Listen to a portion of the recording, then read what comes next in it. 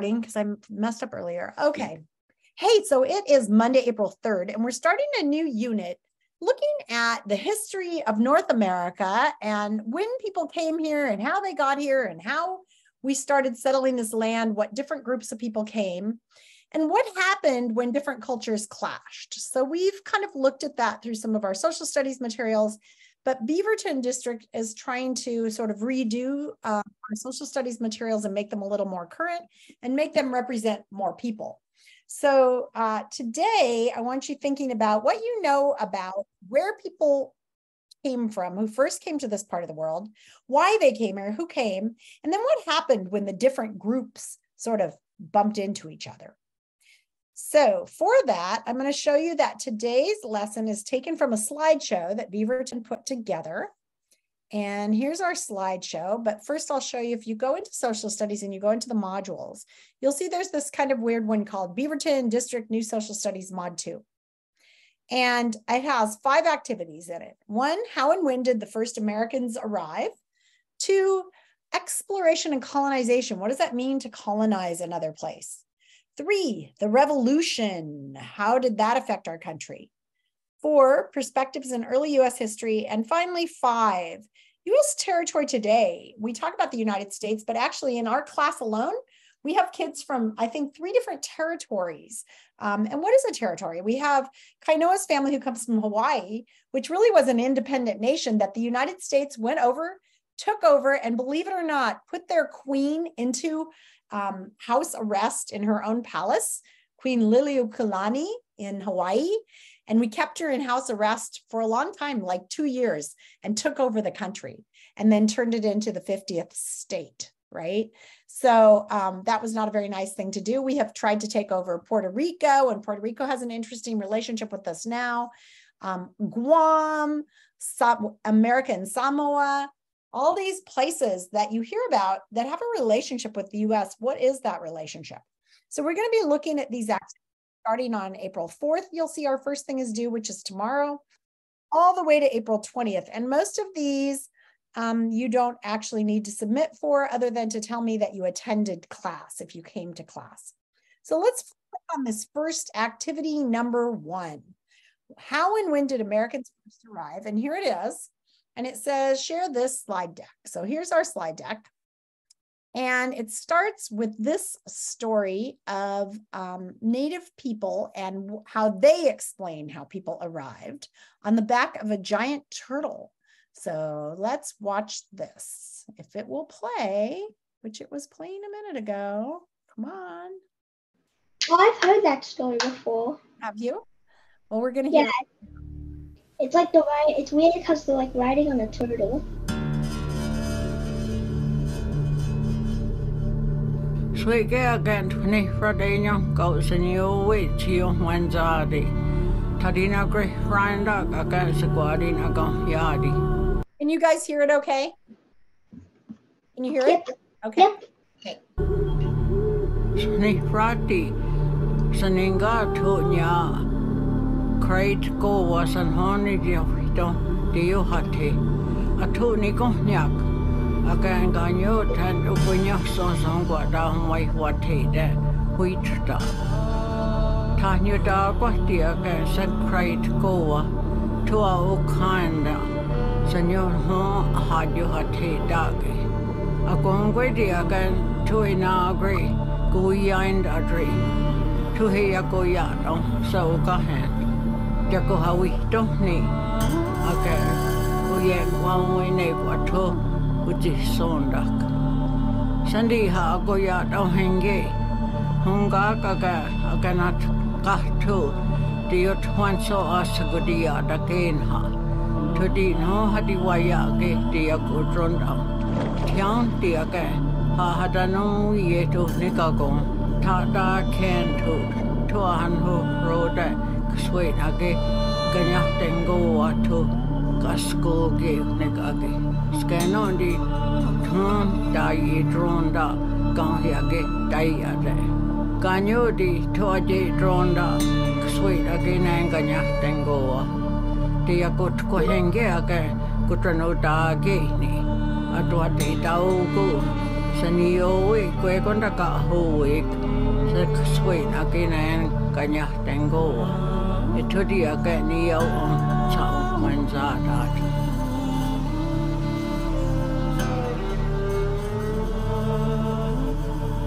Sky Woman, our grandmother, as we know her, gave birth to a daughter, the mother of Haudenosaunee life as we know it today.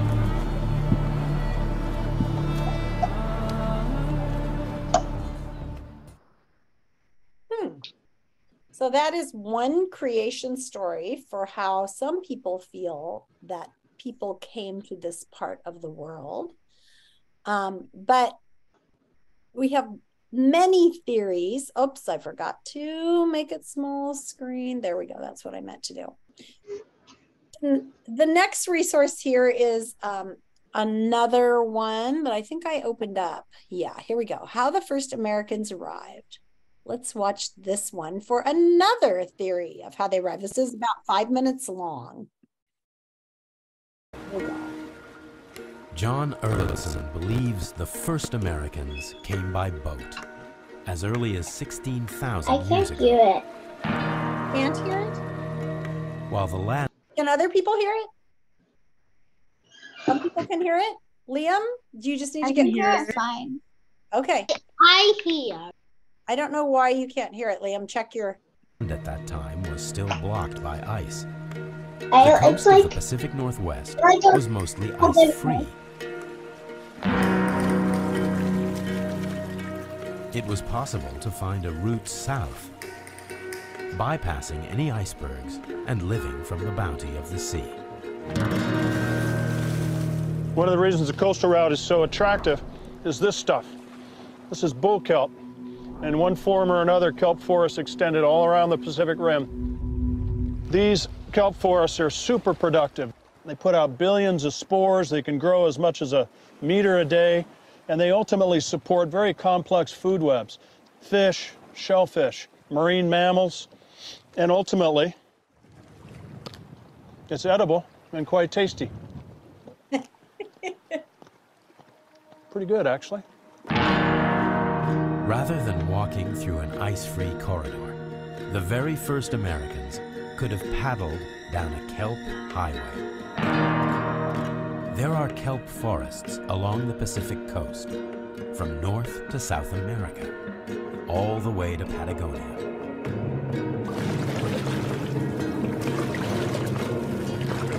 Traveling down the kelp highway would have been quicker and easier than coming over land. Always going through the same terrain, always at sea level. Anthropological theory suggested that people didn't start really fishing and develop boats until 10,000 years ago. It was always inexplicable to me. The coastlines are so productive. Why would humans ignore them for 99% of history? I still think people may have come down the ice-free corridor. I just think at this point, it's more likely they came down the coast earlier and that the very first Americans were coastally adapted. Any archaeological evidence for a coastal migration has been washed away by the rising seas.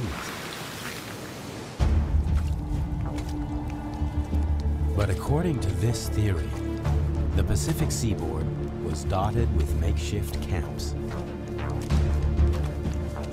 People would have moved from headland to headland, catching fish and marine mammals and harvesting kelp. Then they would move on, always hugging the coast, staying in sight of land. It must have been a truly amazing journey to come down the coast and explore these places where humans had never been before.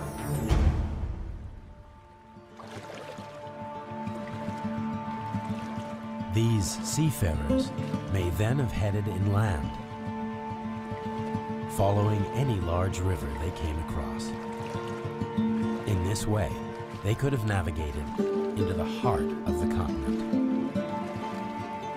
For people moving down the coast, these rivers would have been like detours on the Kelp Highway. They would have provided all the resources that coastal peoples needed to explore deep into the interior and ultimately colonize all of North America. The U.S. river system provides a potential map of their journey.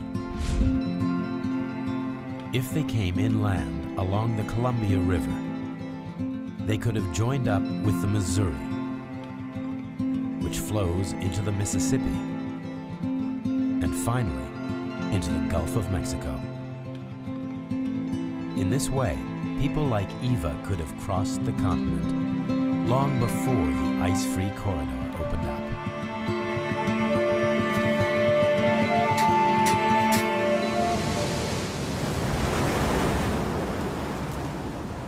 But if people came along the coast and then the rivers, where are their remains? Who were they, and what became of them? So that is another theory. The one that is most common is the one that they say that people came on the Bering Land Bridge. Somehow my screens got reversed. Let me switch them back. Which is the one up by Alaska, and it's kind of what we studied earlier this year. Let me stop my share. Maybe that'll help. Come on, you. Stop share. There. So that's one of the major theories of how people came to this area. It's the one that I learned, like this is it. But, the truth is it happened long ago, and nobody really knows for sure when and where the first people came from. So one of the things you need to think about is, what am I going to believe? Where am I going to get my information? And what will I believe about this? And, people have different beliefs. It is true that some people believe in the turtle creation myth. Some people believe in other stories. So you have to think about what you believe. Let's see what the next slide has for us. If I can find the next slide. Where is it? There it is. Come on, you. There it is. All right, so the next thing is, well, I don't know what this is actually. Until 20 years ago, the prevailing theory for how the earliest human settlers arrived in America came down to one thing: big game.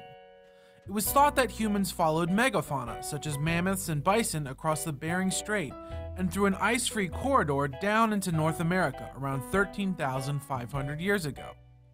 These early humans, the Clovis, left behind spear points with telltale grooves, evidence of their big game hunts. But this theory collapsed when evidence of human occupation dating to 14,500 years ago was found at the Monteverde site in Chile, 1,000 years before Clovis points appear in North America. This gave rise to a new theory, that humans may have traveled by boat, starting in Beringia and sailing down the coast some 16,000 years ago. Since the discovery at Monteverde, researchers have turned their attention to the Pacific coast in search of early sites. Cedros Island is practically brimming with archaeological evidence for an early American culture that had mastered coastal environments. Stone tools and clamshells found at several sites on the island were radiocarbon dated to between 11,000 and 13,000 years ago. Not quite pre-Clovis, but getting there. In the hunt for evidence of these early settlers, researchers have been searching not only on land, but also under the sea. As the ice sheets covering North America began to melt around 16,500 years ago, the sea level rose 120 meters, likely swamping any early settlements along the Pacific coast. To uncover these drowned settlements, researchers tried to deduce the location of these settlers' most important resource, fresh water. They started mapping the ocean floor off the coasts of Oregon and California in search of evidence of ancient riverbanks and estuaries. By taking core samples of the ocean floor where these riverbanks lie, researchers hope to understand these lost environments and perhaps even eventually find evidence of early human occupation. As the glaciers melted and sea levels rose, parts of the coasts of British Columbia and southwestern Alaska rose as well, no longer bearing the weight of the massive sheets of ice. The consequences of this geological quirk can be found on Calvert Island, where the sea level rise was as little as 2 meters, leaving easily accessible evidence of coastal settlements. Here, researchers found 29 footprints preserved in clay, buried underneath a half a meter of soil. A piece of wood embedded in one of the footprints allowed them to date the footprints to just over 13,000 years ago. More evidence has been found on nearby coastal islands. 12,700-year-old spear points left over from a bear hunt, and 14,000-year-old stone tools left next to a hearth. Clues that the first Americans made their way down the coast by boat continue to present themselves, but archaeologists aren't ready to confirm the theory just yet. A string of well-documented sites along the coasts of southwestern Alaska and British Columbia, dating back to at least 15,000 years ago, and extending through time down the coast, will be needed to truly prove the coastal migration theory. Until then, archaeologists in both North and South America will continue the hunt for signs that the earliest Americans were indeed a seafaring people. Very cool, you guys. This is like a whole new thing from what I was taught. So I was taught, this is where people came from. They came across the Bering Land Bridge, and that's how our ancestors got here. But this is a new theory on how people explored by sea. Very interesting. Let's see what else we've got today. Of course, I forgot to close it. All right. So broken bones could rewrite history of humans in America. So this is a huge article about another theory about how Stone Age hunters got here. For many years, the scientific story of how the first humans came to the Americas said that small groups of Stone Age hunters walked across a land bridge between eastern Siberia and western Alaska 13,000 years ago, making their way down an ice-free inland corridor into the heart of North America, chasing bison, woolly mammoths, which we've actually found bones of in Oregon, and other large mammals. These ancestors of today's Native Americans established a thriving culture that eventually spread across 2 continents to the tip of South America. So now we're saying we're not quite sure if that's exactly right. In recent years, however, this theory has been challenged because of archaeological sites in North and South America showing that humans were here 1,000 to 2,000 years before the first migration. The new theory, known as the Kelp Highway, dates people back to 14,000 to 15,000 years ago. Amazing. Other evidence suggests that humans may have arrived in North America at least 20,000 years ago. So when we're talking about in 1492, Columbus sailed the ocean blue, we're talking about 600 years ago instead of 15 to 20,000 years. So we're talking about 15,000 years of Native American settlement of this region. It seems a little silly to teach so much about the last few hundred years, doesn't it? Other evidence suggests that humans may have arrived at least 20,000 years ago. Much of this new ideas are not driven by archaeologists, but by DNA samples. So as science changes, it changes our facts, which is very interesting. One of the key flaws of the original Bering Land Bridge theory was its bias toward the inland rather than marine route. On the coast, people would have had lots of food and they wouldn't have needed to worry. So they're talking about all this archaeology they're doing up on those islands off of Alaska and British Columbia. Today, the coast of Pacific Northwest is very different than the one the first Americans would have encountered.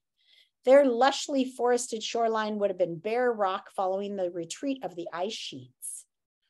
In the last 15 to 20,000 years, sea levels have risen 400 feet. So anything that was like all the settlements and things are now underwater. The vast ice sheets have begun to melt and the sea has risen. It happened so rapidly that they would have been noticeable on an almost year-to-year basis when it first started. Early people moving south along the Pacific coast would have used the Columbia River to walk and paddle into North America, making it the first route inland into North America for migrating humans.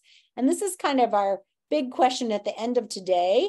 If you didn't come to class, I asked you to answer, why is the Columbia River and Oregon important to the history of people in North America? And it's because now they believe that might have been how people got into other parts of North America, was by the Columbia River. Once in the New World, the first Americans, probably numbering in the hundreds or few thousands, split up into 2 groups, a northern and southern branch. The northern branch was in Alaska and Canada, and they still are today. There are many Native people up there. And the others moved down through Central America and South America. Such a movement could account for a growing number of archaeological sites dating from 14 to 15,000 years ago in Oregon, Wisconsin, Texas, and Florida. Has anybody ever been to Summer Lake? There's a place near Bend called Summer Lake. You've been there, Kainoa? And it has a cave where they found a sandal that I think is 15,000 years old. It's amazing. You can't see the sandal. They put it in a museum. As scientists debate how people came to the Americas, it's worth noting there could be more than one right answer. So I'm going to stop our share and just show you, well, I'm not going to stop our share. I'm going to show you the assignment and what it asked you to do today, but you don't have to do it because you guys came to class. So today's assignment, here it is. Write a brief response to this question. What special role do Oregon and the Columbia River play in terms of understanding the first Americans? You guys don't have to do that assignment, but if you could go down and open this one, it's activity 1 in social studies. So go to social studies and just say, I attended class. That's all you have to do so that I can give you 10 points for coming to class. And like I say, all 5 of these activities, if you come to class, you don't actually have to do anything other than just kind of watch the videos and come. So here it is. So I don't have to do anything? You have to go on to the assignment, activity 1, and you have to submit something that says, I came to class, Ms. Laws. You don't have to say Ms. Laws, but you know. Okay. Or you can say something like, super cool new theory, or when I grow up, I think I'll kayak the Pacific coast from Alaska to South America, eating kelp. There you go. You can say one of those things to me and submit it, okay? So just submit something saying that you're here and I can give you your 10 points. If you don't submit anything, I can't give you the points. So, alrighty, and tomorrow we'll talk about the next phase of North American history.